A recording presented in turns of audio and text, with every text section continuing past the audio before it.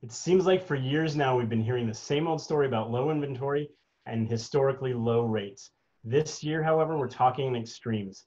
Find out what that means next.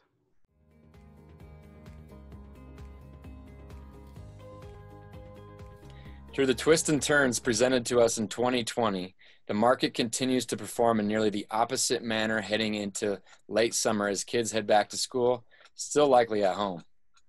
Typically, at this point in the real estate season, we would be feeling the initial shift into the back half of the year where inventory grows, demand falls back, and the market softens to give more opportunity for fall buyers to have more negotiating power. But that hasn't happened yet. It seems as though nothing in 2020 is going per usual. Inventory is shrinking, which is hitting all-time seasonal lows. Demand is surging from pent-up interest in the market, and pre-demand is building from those trying to get ahead of a potential second wave.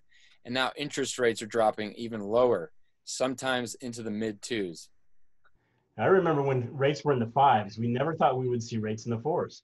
I thought the same thing about rates in the fours and in the threes, but here we are with rates in the twos. This is tremendous news for home buyers and sellers, and it's the primary driving factor for home sales in 2020. And while I've said this before, there really has never been a better time to buy a home. Even though average home price appreciation was up year over year to almost $593,000, when coupled with the recent drop in interest rates, a 30-year fixed loan with 10% down will yield principal and interest payments of about $2,200. That's roughly 1/3% less than the same home just 1 year ago.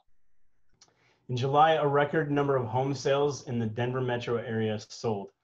Throughout the month, nearly 7,200 homes closed, a year-over-year increase of 21%. That's also an increase of 16% from the previous month. The average price of a home in the Denver metro area in July was over $539,000, a year-over-year increase of 9%.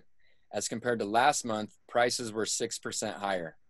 The competitive nature of the market post-lockdown reported in July that almost 24% of closed transactions sold for a full price offer, with over 40% selling for over asking price.